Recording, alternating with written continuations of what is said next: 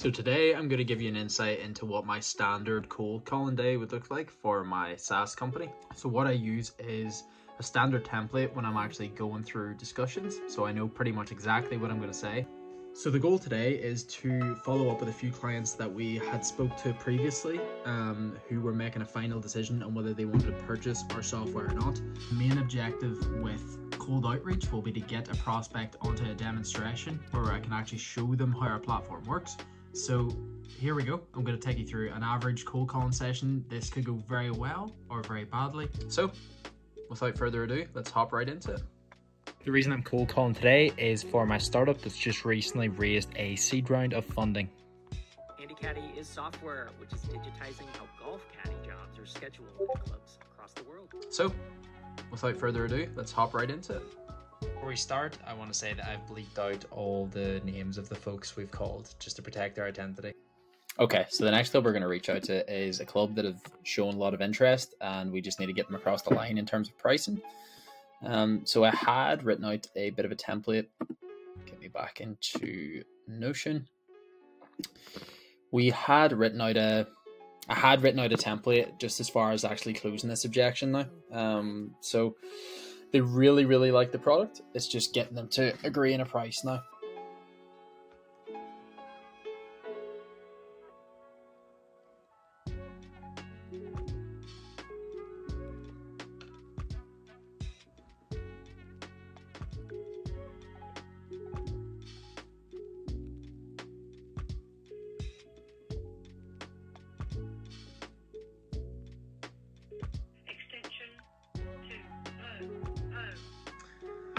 Alright, another no answer, so I'll just loop around with those guys at the end of the week. This one actually is to ring a current customer.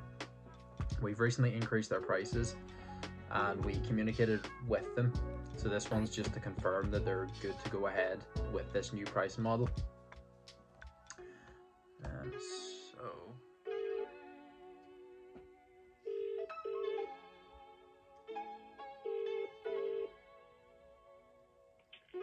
Hello.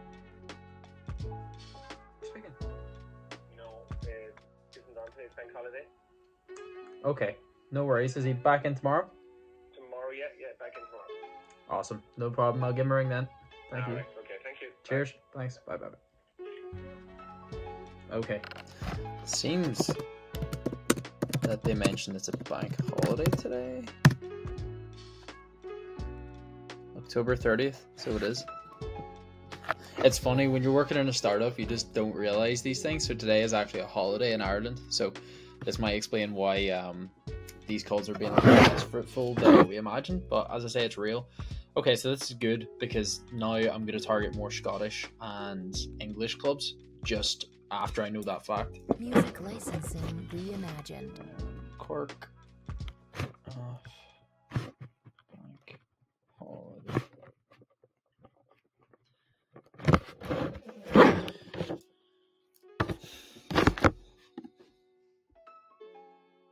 Okay, so the clubs I'm going to be targeting now, those were the folks that were kind of on the edge of converting. So the ones now will be relatively warm leads, but the goal is to get them on a demo and not necessarily to close them on the first call.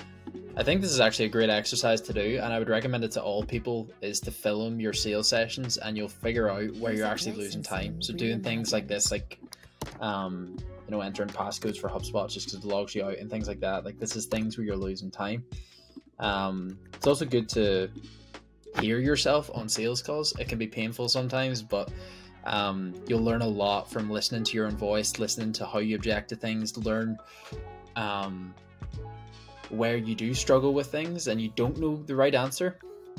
And what I do in that case, I'll just add it to my objections matrix, so then I can look back and see where I went wrong and what I actually need to improve. Alrighty, let's go. For visitor golf bookings, press 1. For member golf bookings and the starter, press 2. For the PGA professional and his team, press 3.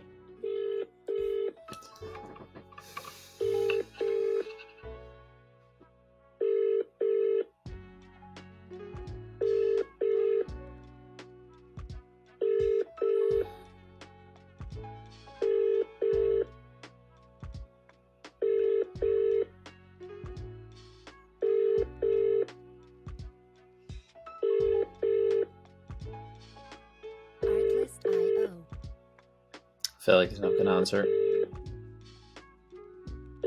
Well, this is real, isn't it? Like, this is what happens sometimes at the start of a cold calling session. You might get 4 or 5 that actually don't answer. And that's absolutely fine. I would be more worried if I wasn't picking up the phone and not trying at all, as opposed to giving effort and then sometimes you just don't get responses, and that's totally fine.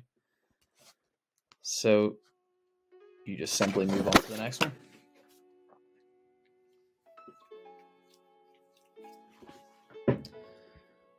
For tour operator inquiries, press 1. For accommodation and tea time bookings, press 2. For the Canny Crow restaurant, press 3. For the golf shop, press 4. For accounts, press 5. To speak to reception, press 6. Or to hear these options again, press hash. Reimagined. Good morning. Speaking to across in Florida at the PGA show in January. I'm not sure if he's in today or not. Sorry, if you know, sorry, he never, that doesn't actually work here anymore. Right, gotcha. Is there anything I can help you with at all? Yeah, well, the reason I was ringing is I run a service called Handy Caddy. So we help golf clubs with caddy programs, and that was actually what I was discussing in Florida. I'm wondering, could you maybe pass me through to the GM currently? It'd be interesting just to have a little chat. She's not in at the moment. I can certainly give you your email address if you want. Would there be a better time for me to ring back? I'm not sure when she's back. I think she'll probably be back on Wednesday, but I guess she usually takes first on Wednesday. Not sure for definite though, but I can let her know you called and the next day here. Yeah, for sure. Well, yeah, I'll ring back on Wednesday, and then if I can't get her then I'll maybe take an email address. Okay. But no, that's perfect. Thanks for your help. Right, just out. Thank you very much. Bye now. Bye. Just right. So that's that contact down the drain. I thought I had a nice little warm intro there, but the guy has changed golf clubs, which is potentially good because I think the club that he mentioned may be a potential client for us. So so that was ring back on Wednesday. They have a new general manager, so that's good. That's someone else to build a relationship with. Alrighty, on to the next one, I suppose. So we are going to ring more UK clubs. Actually going to try one Irish club. So the club I'm about to ring, they were in a relationship with another club that was going to build them software similar to us. I'm not sure how that's went this season, so it's very much just a check up to see how things went and to get them on a demo.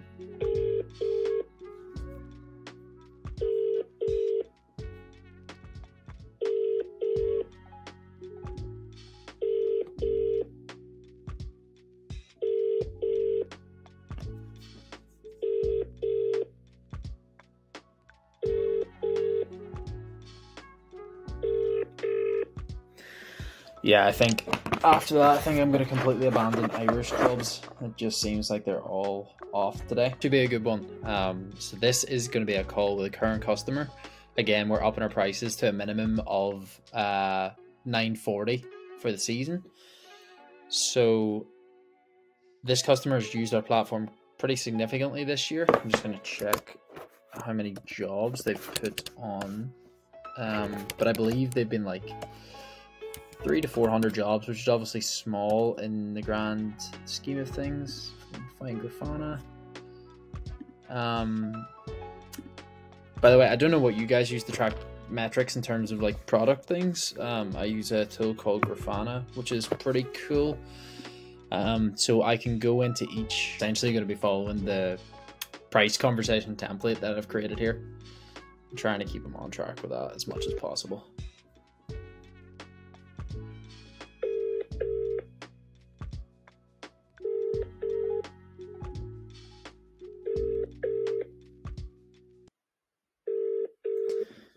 Quiet day for golf clubs, boys. Jeepers. Hello. Going? It's Graham here from Handy Caddy. Can you hear me? Yeah, I can, thanks, Graham. Yeah, I'm very good, thank you. Brilliant. Yeah, I thought I'd give you a call just to hear how the season has went for you, and just your experience in Handy Caddy, and then maybe mention just about how we'll work together next season. If you have 5 minutes to speak. Yeah, of course I have. Yeah, no problem. No, it's gone well. It's been, it's just been useful. I've just, you know, as we've gone along, it's worked really well. That's great to hear. And obviously, when you came to us at the start of the season, you were kind of mentioning that the caddy jobs were quite sporadic for you guys, and ultimately, the goal was to kind of help, you know, streamline things a little bit more for you, and obviously, you know, give more incentive to caddies to come along. Do you think the system has helped solve that problem for you? Yeah, I think so. I mean, the biggest thing was when we started off was we don't like have a caddy shed or anything like that. Yeah. We just got members, and I was sort of, I mean, I still to a point I had it on I had a spreadsheet version. I used your version, and I did it like belt and braces, so I could sort of see at a glance where we were. It was mainly so that when I got something in, I logged it on a spreadsheet, and then I put it onto our BRS system. I then put it onto your handy caddy system, so that I could make sure that I'd got everything done, and then I got the relevant responses back as I was going. Was there an overall good impact in the golf club because of that? Yeah, we've got. I'll tell you what I found, and it was by, and I certainly didn't expect this at the beginning of the season. That having caddies increases you get a lot more US tour operators coming through you. Okay. Because there's a lot of US golfers who only want to play golf where they can get a caddy. Of course. Because I'd gone to them and said, we're now doing caddies. Yeah. I've got an impact, so we actually got like a higher green fee on the back of it. Fantastic. So it sort of ramped up like that. So obviously it's like good all round. So then, you know, you get that through. Suddenly you get a new booking for 8 people for a week on Thursday because then because you can provide caddies. I would then obviously put the thing out on across it all and be able to supply it. So it was all right. I mean, it was. I probably had 25 to 30, I think, in the pot of caddies to use. Yep. And probably on the most I could sometimes go to was 12. Occasionally I could hit 16. I think I once had a request for 20, and I think I came out. I think I got 18 because what I ended up saying was I'll send it. We just used one guy as a 4 caddy for a group, that kind of thing. So yeah, on the back of it, yeah, that was roughly what the sort of the return was on it. Yeah, so going forward into next season, Martin, the reason I'm ringing today as well is obviously we're keen to reward the clubs that have been loyal to this season, and actually have used our system. You know, you're one of the early adopters of our platform. So, you know, we have clubs in Ireland and abroad that are paying like 78 grand for access to this system, and we know that just doesn't make sense for yourself and smaller clubs just due to your usage. So like each caddy program we work with is unique, and we support caddy masters and having control and adding their own little personal touch. And it was interesting that you were the operator of the system this year. Usually we wouldn't find GMs would be the operator, but obviously it's worked well for you. But because of this, we believe that we can best serve your caddy program when we work with you, like as a true partner. And like we love hearing stories of clubs, you know, the bottom line benefit of getting an extra 50 green fees. I think that is fantastic. But to allow us to actually support these smaller clubs, we are setting our minimum price at $9.40 for access to Handy Caddy for the 2024 season. Any new clubs we bring on, we'll be charging $12.50 for access, but obviously being a customer for this year, we want to give you a discount in that as well. So that would be 25% off what a new customer would pay. So it'd be $9.40 for the season. Right.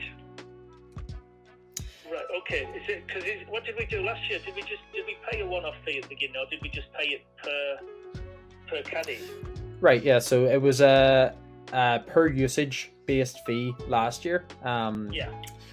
So obviously if you were to come on next season, so that would include like all the support throughout the season, like we did last season. And then ultimately I think the goal we're going for is ensuring that you get even more green fees through next year.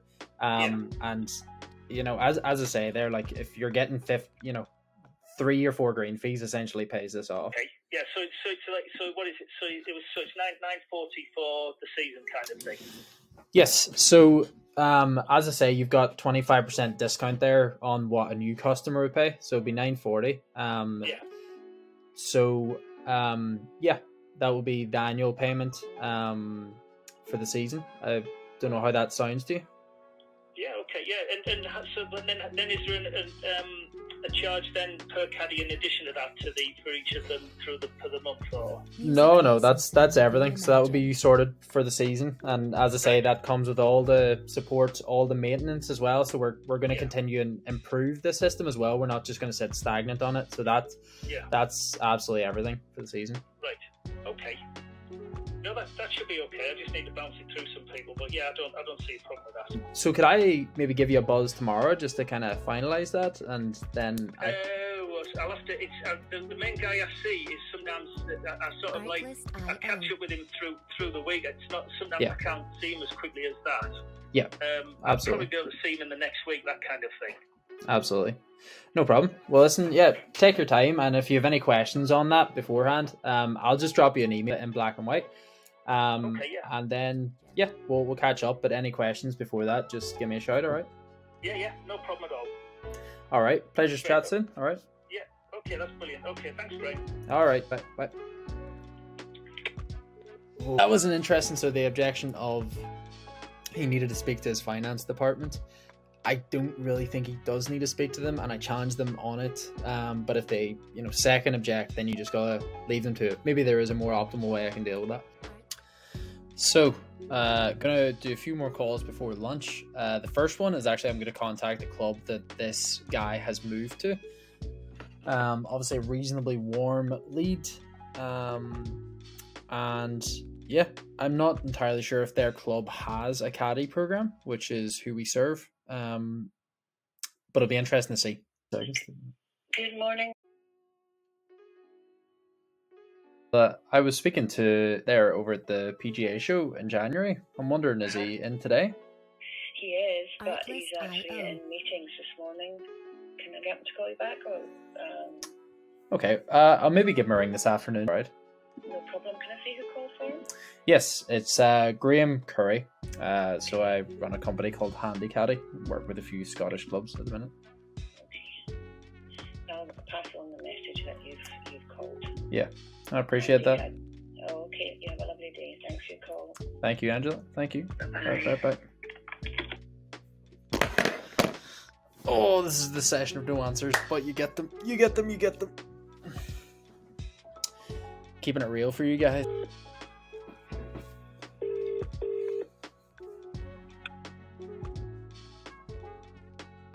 Thought I'd give you a call just before I clocked off for lunch here. It's Graham from Handy Caddy. How are we getting on? How you doing? You alright? I'm brilliant. Obviously, It didn't work out for us this season, going ahead with things, but I think, honestly, it's maybe been a good thing because now we can come back to you and actually present the data that we got this season from the Scottish clubs that work with us. So I think, honestly, the one that's most comparable to you, I would say, in terms of size and the number of rounds they've done. So we started working with those guys in May, and throughout the season, on average, we were saving them around about 10 hours every week on schedule. So that obviously compounds to around about 300 hours per year that they have saved using our system. So I guess the question I always ask to clubs now is, and the only use case that it would actually be useful to use the system is, how would you actually spend those 300 hours if you had them back? Like, would that be useful, or what would that be spent on? Oh no, it would definitely be useful. Music licensing it would just kind of give reimagined. us more of a customer focus with everyone. But Is an interesting one for sure. I'd be curious to actually reach out to those guys and to learn a bit more about what they do, because an integration mix, there definitely is a use case for it. Are they a Scottish based company, or sorry, you said they're Swedish, right? Swedish, yeah. Gotcha. That's super I'm interesting. just trying to see if I've got any Artlist.io. Email addresses. It looked like something they were very keen on and discussing with you. I think this is maybe a sensible time in the season just to catch you up and show you basically the case study of Gullin and what they've actually saved, and then present to you what it would actually look like for you to work with us next season in terms of costing and all that stuff. We've made it a bit more friendly for clubs to come on and try it for a month and basically have no like if it doesn't work well for you, you can take your money back. So we're making it very, very easy for clubs to try it. So I'm wondering, is there maybe a time later next week, Stuart, where I can show you all that stuff and how it would actually work in practice? Let me get my diary. Thursday, which is the 9th of November. Let's catch up then. Lovely. Sounds great. It'll give me a bit of time to reach out to these the sweet spot ones as well. All right, meeting confirmed, and also a company that's potentially interested in integrating. Okay, so they seem to be like a customer-facing tool for golf clubs, and they did mention it was interesting to integrate with us. I think they could be very good for visitor-focused facilities, which is kind of the market that we serve in golf clubs. So after this, I'm going to reach out to those guys.